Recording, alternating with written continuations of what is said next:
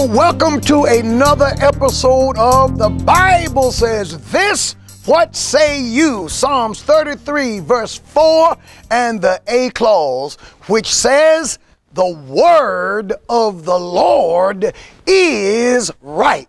Now listen, I'm back here in the sanctuary. You know, we choose the sanctuary when it's empty so we can have our God first sign behind us there, because we come from the standpoint, the point of view of God first. That is the God of the Bible. We believe that when we put his ways above ours, put his ways ahead of ours, we win every time. Now, for those of you who says we need to leave religion out of this and leave religion out of that, I'm telling you right now, that's not going to happen, because when you take God's truth out of a thing, all you're left with is foolishness. The Apostle Paul said in 1 Corinthians chapter 1, he says in verse 18, for the preaching of the cross is to them that perish foolishness, but to us which are saved it is the power of God. For it is written, I will destroy the wisdom of the wise. I will bring to naught the understanding of the prudent. Where is the wise? Where is the scribe? Where is the ruler of this world? Hath not God made foolishness the wisdom of the world? Let me read verse 20 again. Where is the wise? Where is the scribe? That is, where is the scholar? Where is the disputer? The disputer, I said ruler, the disputer, the philosopher of the world. Hath not God made foolishness the wisdom of the world? When you take God's truth out, all you're left with is foolishness. Verse 21, I got to put this in. For after that, in the wisdom of God, the world by wisdom knew not God, but it pleased God in the foolishness of preaching, or by the foolishness of preaching, to save them that believe. I'm a preacher, and I want to talk to you today about some things. I got a question for you. Here's the question today. How did we go from April 29th, 1997, the Advocate magazine, 1997. This was the argument of the homosexual community. It's nobody's business what we do in the privacy of our own bedrooms. It's nobody's business what we do in the privacy of our own bedrooms. This was the argument in 97. How did we go from that to today's argument? They're taking over the bathrooms. Now, how did this happen? And I'll say this, many of you Christians, you actually argued the argument that the homosexuals, that the LGBTQ community argued in 97, and many of you, sad to say, you're being the devil's advocate for the arguments that they make now. But I will remind you Christians out there who pride yourself in being the devil's advocate, remember, Jesus says, you shall be witnesses of me. After that, the Holy Ghost has come upon you. We're not called to be the devil's advocate. We're called to be the advocate of Jesus Christ. Now, I got to work today. Let me take off my coat. Robert here got something that I need to do. Need to talk to the people. Praise the Lord. Y'all just hanging here with me here. Need to get a little comfortable. We are witnessing some unprecedented things in our nation. First of all, before we go to the nation, let me talk about things that have gone on in the world. In the world. Our president, President Barack Obama, behaved at times more like a king. He behaved more like a suzerain than he behaved like a president. For an example of suzerainty, look in Genesis chapter 14 and read Genesis 14, the battle of Chedorlaomer. Chedorlaomer was a suzerain. He actually tried to control other independent nations as though they were his own states under his own rule. Well, our president did the same thing. In 2013, the president goes to South Africa, he goes to Tanzania, he goes to Senegal. In 2013, the president, there's an alliance called the Evangelical Alliance in Kenya, which represents 700 pastors. Here's what they said, quote, President Obama is welcome to visit Kenya this summer, but please leave the preaching to us, end of quote. Even the president of Kenya's deputy president, William Ruto, said to a church service on Sunday, quote, homosexuality is against the plan of God. Could you imagine the president of the United States saying something like that? We have heard that in the U.S. they allow gay relationships and other dirty things. I want to say as a Christian leader, now this is a quote, I want to say as a Christian leader, we will defend our country, Kenya. We will stand for our faith and our country. Wow! End of quote. Wouldn't it be something if the President of the United States, who also, by the way, claims to be a Christian, would say the same things, but instead he tries to get Kenya to change their position on LGBTQ relationships. He goes to them. They don't go to him and says to him, Mr. President, you need to adjust your position. The suzerain, King Obama, goes to Kenya. He does the same thing right here with Nigeria. This is December the 9th, 2011. President Barack Obama threatening to cut off aid to Nigeria if recent anti-gay bill is passed. But Nigerians are unwavering. Now, why would the President of the United States get into this and go against a sovereign nation, Nigeria, and threaten to cut funding, not because Nigeria is bombing somebody, not because Nigerians, the nation of Nigeria is killing Christians, not because Nigeria is doing something immoral, ungodly, or illegal, or taking a anti-Bible stance. By the way, the way things are going now, if you take an anti-Bible stance, you're praised. But because the Nigerians believe, they agree with the scripture that homosexuality, lesbianism, transgenderism, queerness, bisexuality, and the like is sin.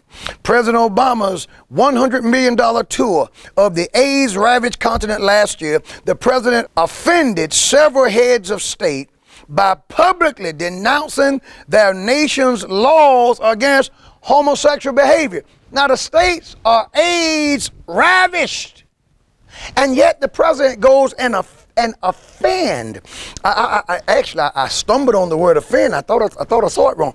He offends several heads of state by publicly denouncing their nation's laws against homosexuality. And in April, the African, Pacific, and Caribbean group of states released a strongly worded resolution condemning wealthy Western nations for their repeated attempts to blackmail African nations into legalizing homosexual behavior by threatening to withhold funding.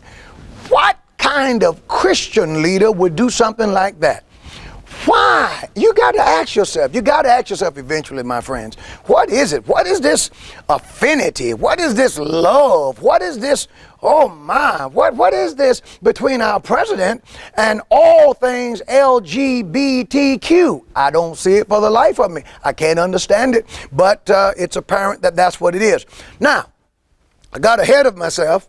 The scripture that I'm speaking from today is Proverbs chapter 17, verse 15. It says, he that justifieth the wicked and condemn the just, even they both are an abomination to the Lord. That's what's going on today. The Bible says in Isaiah chapter 5, verse 20, woe unto them that call evil good and good evil, that call, put light for darkness and darkness for light, bitter for sweet and sweet for bitter. We're living in a day now where right is wrong and wrong is right, where up is down and down is up. I don't understand it, my friends, for the life of me. Now, notice this, and I'm going to talk about it. We're going to talk about it. If I don't get to it in this section, I'll get to it in the next, because I want to give it time. We have many states in this country that are in violation, that are truly in violation of federal law. Not made up violations, true violations. I'll give you an example. First of all, our president, this great leader, threatened on multiple occasions in 2015 to shut down the government, to shut down the entire U.S. government before he would defund Planned Parenthood. Planned Parenthood, an organization that was founded for the eradication of black people. That's what Margaret Sanger said. We can't let the word get out that the purpose of Planned Parenthood is the extermination of the black race. Planned Parenthood kills more blacks per day than the Klan did, kills more blacks per day than the Klans killed throughout their entire history. Over 1,876 blacks die per day as a result of abortion. Oh my Lord. Oh my Lord. There are 4,000 abortions in this country per day. Half of them are from the black community. It's the great killing machine. It is the #1 killer of black people. Planned Parenthood, abortion. Abortion kills more blacks than all other leading causes of death of the top 5 or 6 leading causes of death combined.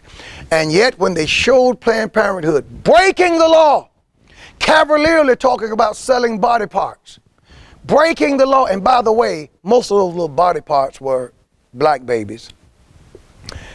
Do you not know that our president would never as much as even watch the videos?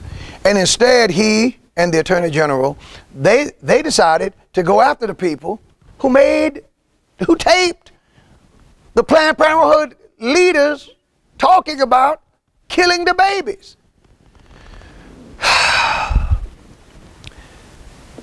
You got to admit, there's something wrong with that. Let's move from Planned Parenthood.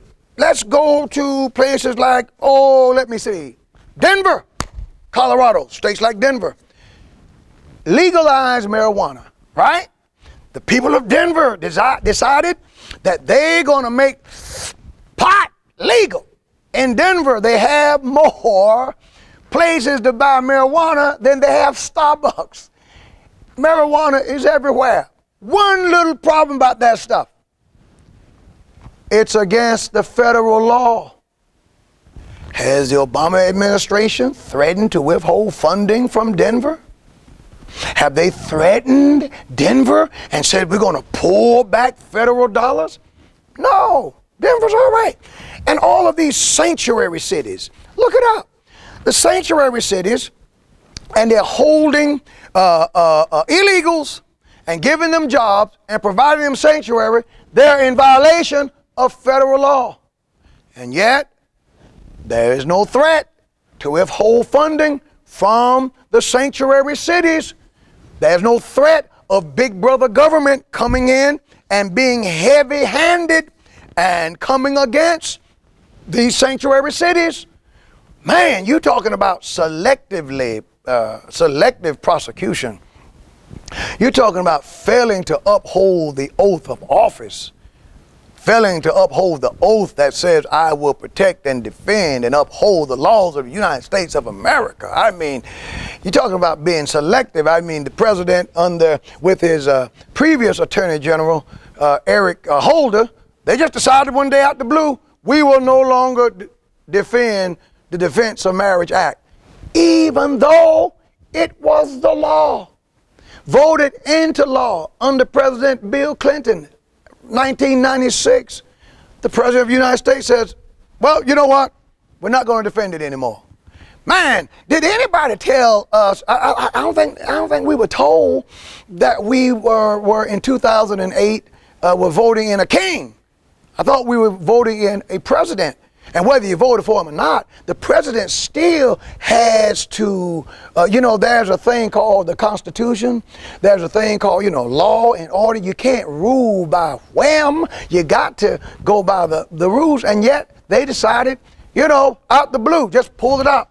We're not going to defend the Defense of Marriage Act anymore. and nothing was done. You know, the Republicans who were in power, who was in charge of both houses, they were wimps also. They wouldn't fight. That's the reason why we're in the political situation we're in today. And people are looking for somebody who will fight, and we'll see how that turns out. But the Defense of Marriage Act, we're not going to defend it, and they just turned it down. And all of a sudden, in this year, 2016, back in February, the Charlotte City Council approves a law, passes a law. And by the way, the law that they passed was headed up by a guy named Chad Surveillance, I believe that's his name, a convicted sex offender. Now, it stands to reason that a convicted sex offender would want access for men to have access to the ladies' room, and vice versa. On a 7-4 vote, the Charlotte City Council approved it. Now, at first, when they tried to do it, it failed. And so they went and voted in some liberals, and they got it passed. A year ago, the ordinance failed 6-5, and so they went and got some liberals on the board, and they went against the people of Charlotte. The people of Charlotte overwhelmingly spoke against this ordinance. Plus, the Charlotte City Council was warned that if you pass this ordinance, that the state would overturn it, because the General Assembly has ultimate power over local municipalities. Had this law stood, and nobody's talking about what occasioned HB2.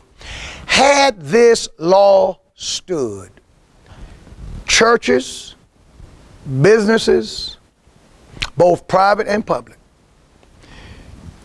would have been forced to allow men to use the women's restroom, locker rooms, dressing rooms, or any place where women change clothes or women experience a degree of undress. Because keep in mind, don't get confused, a transgendered woman is a man. Hello. And a transgendered man is a woman. I've said it, and I'll say it again. You can't change your gender. One of the biggest charades, one of the biggest lies ever told is that you can actually change your gender by having perfectly good and functioning body parts cut off. Let me tell you something. After you finish mutilating yourself, you're free. That's what's left. That's cold, I know. In this day of political correctness, oh, Pastor Wooden, Bishop Wooden, how can you be so mean? Well, what else do you call Bruce Jenner? Standing about 6'7", 6'5", big guy, and with a wig on, with a man's voice, had facial softening surgeries, puts on a skirt, he looks horrible, still has his male plumbing, and you actually are so naive and so weak and so accommodating, you Laodicean Christian. You won't fight, you just accommodate, you just assimilate. God haven't called us to assimilate. The Bible says, come out from among them and be ye separate. Now I'm wrapping it up because I got part 2 to tell you, but you're so weak that you'll actually call this man a woman. The Charlotte ordinance would have allowed men to have access to the ladies' bathroom, and not just men like Bruce Jenner, but real predators, guys who would stop at nothing, dressed just like me and you, to have access to our women. Now, stay tuned, listen to part 2, because I want to talk to you. And you notice this, Brother Wooden talks facts. Just the facts, man, just the facts. I talk facts about what's going on. And I'm telling you, the true Christian today, hey, if you expect to be able to practice biblical Christianity in the future, you better stand on the word of the Lord, and you better join us in this fight. The Bible says this, what say you?